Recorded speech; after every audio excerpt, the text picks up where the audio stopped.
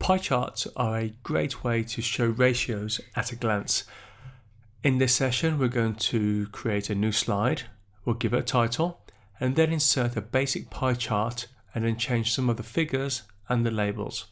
So let's start off by creating a new slide. So we're going to click into our presentation.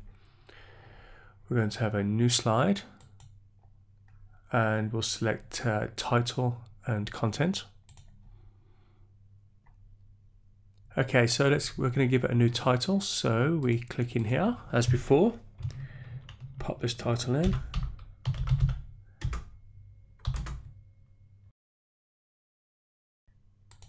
And then in the main body of the slide, we're going to select Insert Chart. We now tell it the type of chart we like. In this case, we're going to have a nice simple pie chart. So we select pie. Okay, I'm happy with the selection, the default selection across the top.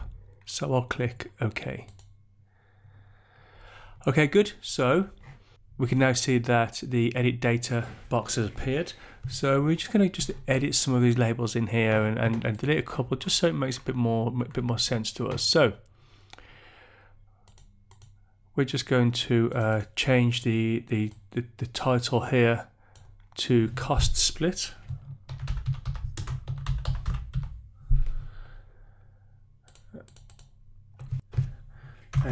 Edit a couple of these labels too.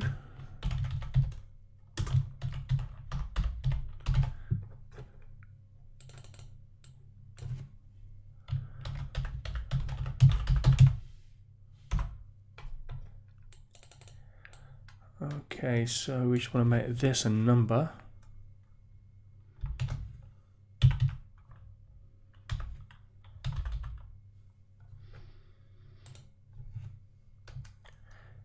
And it's interesting actually, you can see that the pie chart is updating dynamically as we do this.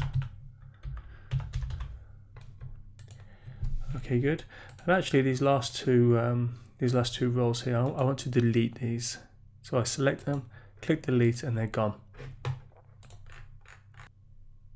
Okay, so I'll just click the X to close the edit data box. And there's our pie chart. It's updated. It's showing a cost split.